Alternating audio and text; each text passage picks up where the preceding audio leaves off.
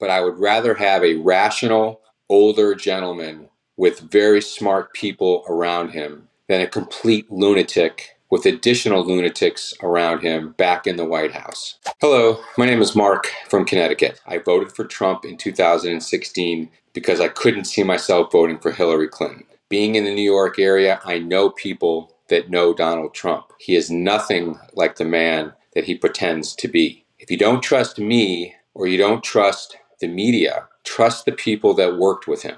Trust John Bolton, Bill Barr, John Kelly. Rusty Bowers is Speaker of the House in Arizona, lifelong conservative Republican. Brad Raffensperger, the Secretary of State from Georgia, lifelong conservative Republican. These are not bleeding heart liberals. These are Republican conservatives who have either worked with Trump or understand the inner workings and know what a disaster this guy is. He is not good for this country. He is not good for you. The only thing that he seeks to be good for is for anything that benefits Donald Trump. I am not a huge Joe Biden fan, but I would rather have a rational, older gentleman with very smart people around him than a complete lunatic with additional lunatics around him back in the White House. This is the most critical election in a long, long time, and I urge you to think rationally and vote for anybody but Donald Trump.